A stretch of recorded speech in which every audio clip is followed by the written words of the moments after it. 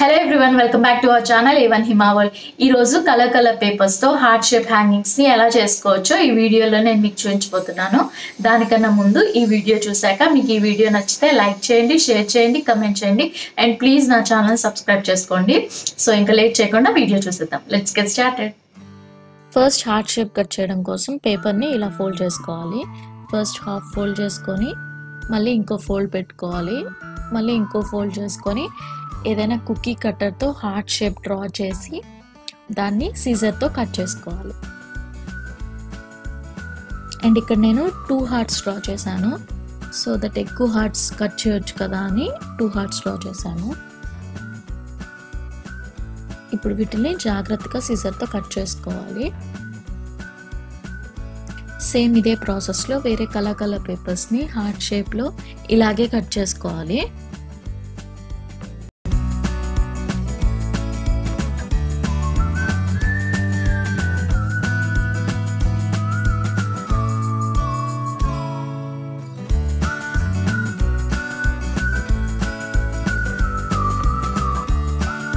ఇలాగా మన దగ్గర ఉన్న అన్ని కలర్ పేపర్స్తో ఇలా హార్ట్ షేప్స్ కట్ చేసుకోండి.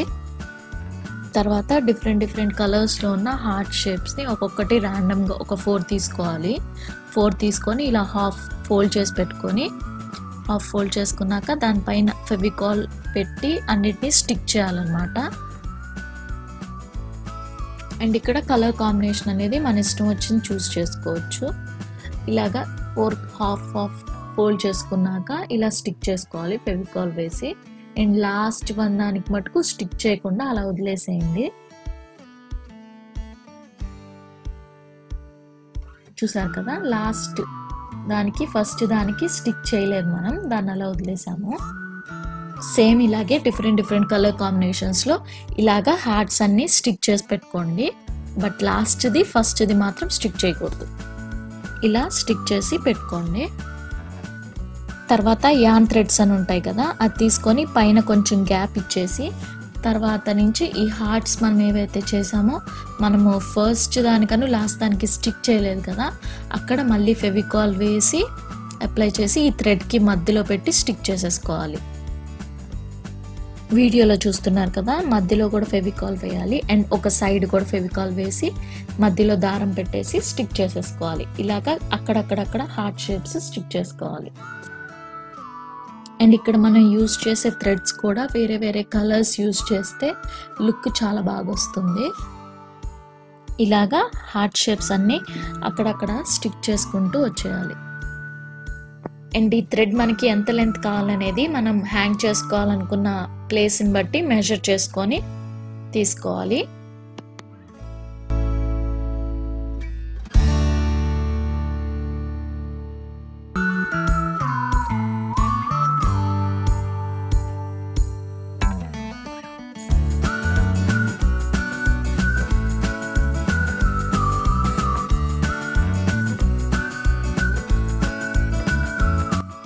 సేమ్ ఇదే ప్రాసెస్లో మిగిలిన థ్రెడ్స్ కూడా ఇలాగే స్టిక్ చేసేసుకోవాలి.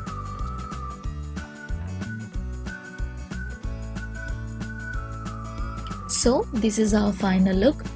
అండ్ ఇక్కడ చూసారా, అన్ని డిఫరెంట్ కలర్స్ థ్రెడ్స్ యూజ్ చేశాను నేను.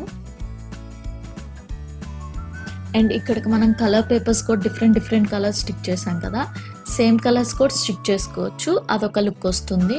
డిఫరెంట్గా స్టిక్ చేస్తే ఇలా లుక్ వస్తుంది. ఐ హోప్ ఈ వీడియో మీకు నచ్చిద్ది అనుకుంటున్నాను. నచ్చితే లైక్ చేయండి, షేర్ చేయండి, కమెంట్ చేయండి and don't forget to subscribe to my channel. Let's meet in our next video. Bye.